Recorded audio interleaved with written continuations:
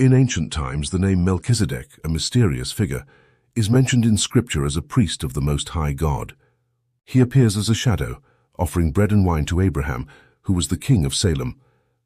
Melkisedek's presence is significant, as it is mentioned both in the Old and New Testaments.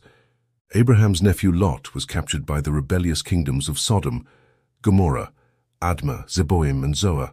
After a battle against Kedar's armies, Abraham won the battle and returned to meet Lot.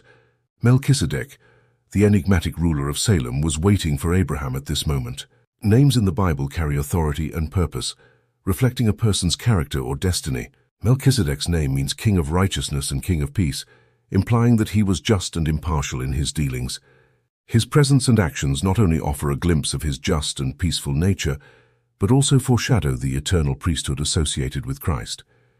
The name Melkisedek is not just a name, it is an accurate assessment of his character and mission as King of Righteousness and Peace. He embodied the ideals that every ruler should aspire to, inviting us to reflect on